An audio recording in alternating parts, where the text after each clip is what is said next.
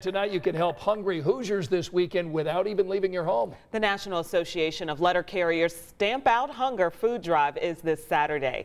Now you may have seen the cards in your mail letting you know when you can leave that non-perishable food in your mailbox. It's the largest one-day food drive in the country. And you can really make an impact even if you only donate 1 can of food.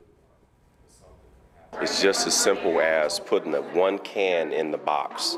You can imagine 1 can for every house that we deliver to, 1 box of cereal for every business that we deliver to. That's a lot of food. That's a lot of food on a lot of tables. And right now, as expensive as food is, it's that important. People need it.